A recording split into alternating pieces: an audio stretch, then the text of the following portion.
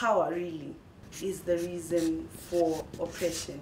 Those with power seek to hold on to the power and use that power to oppress those who do not have the power. So we have our cultural norms that are very strong, that expect women not to speak, especially if you're a young woman, you're meant to be seen and not to be heard. So we are never trained to be powerful women who lead, but we are trained to be women who support. Why is it that women are not paid as much as men? Why is it that boys go to school and girls get to stay at home? Why is it that as a young woman from Zimbabwe, I have to be married earlier and not pursue a career and go to university? It's a power struggle. There's somebody out there. It's patriarchy that still defines what is a woman.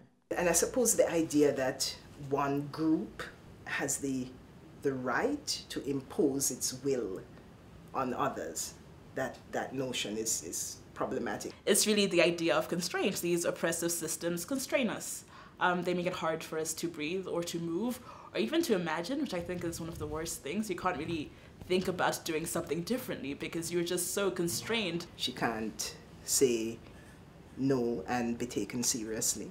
She can't get rid of an unwanted pregnancy. She can't get access to certain kinds of information or care. In terms of accessing justice for women, a black woman who has been raped, the reality is that her experience of accessing justice is going to be far more difficult or hard than it is for somebody who, for example, is more socioeconomically empowered. And that's a result of capitalism, and it's also a result of patriarchy, which does not value women's work. So oppressions based on gender and based on decisions about what one wants to do with one's body.